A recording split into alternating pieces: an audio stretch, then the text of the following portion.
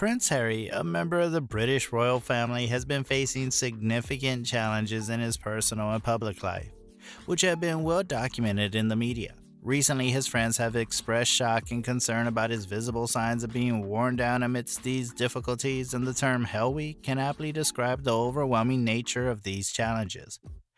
But what are the reasons behind Harry's depression, and why is this week called Hell Week? Prince Harry, the Duke of Sussex, has experienced a significant amount of turmoil in recent years due to a combination of family and legal troubles. These challenges have taken a toll on his mental and emotional well-being, leading to visible signs of him struggling to cope with the pressure and stress.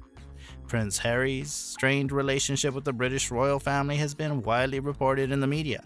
In January 2020, he and his wife, Meghan Markle, announced their decision to step back from their roles as senior members of the royal family and become financially independent. This decision, commonly referred to as Megxit, shocked the world and created a rift between Prince Harry and his family. This decision has brought about significant changes in his life, including adjusting to a new country, dealing with public scrutiny, and managing the complexities of family dynamics. The decision to step back from royal duties was not easy for Prince Harry. It is likely that he faced immense internal conflict and emotional distress while navigating this decision, which ultimately resulted in him stepping away from his family, friends, and the familiar royal lifestyle he had known since birth.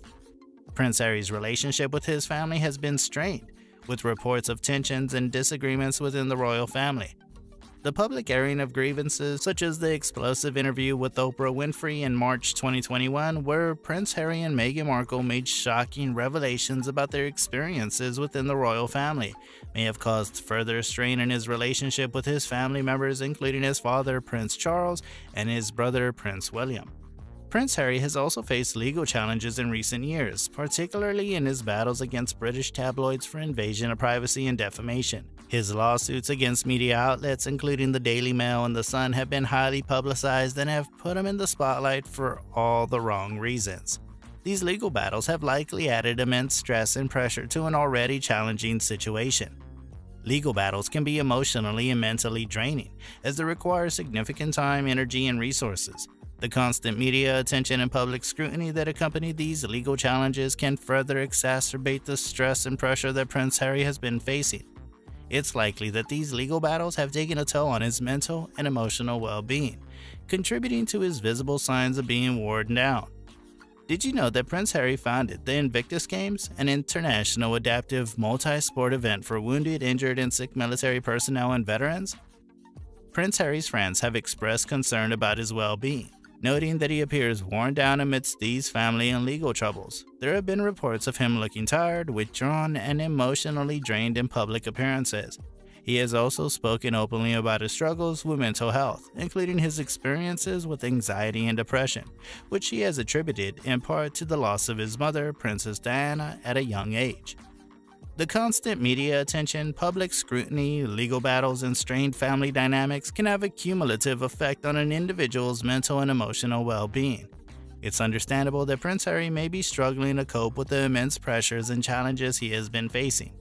The signs of him falling apart amidst these troubles may include changes in his demeanor, behavior, and overall well-being, which may be visible to those around him. Despite the challenges he has been facing, Prince Harry has also taken steps to prioritize his mental health and well-being. He has been open about his experiences with therapy and counseling, as well as his commitment to raising awareness and reducing the stigma surrounding mental health issues. He has also spoken about the importance of self-care and seeking help when needed, which serves as a positive example for others facing similar challenges. Prince Harry has also taken actions to protect his privacy. It's crucial to recognize that Prince Harry, like anyone else, is human and susceptible to the impact of challenging circumstances on his mental and emotional health.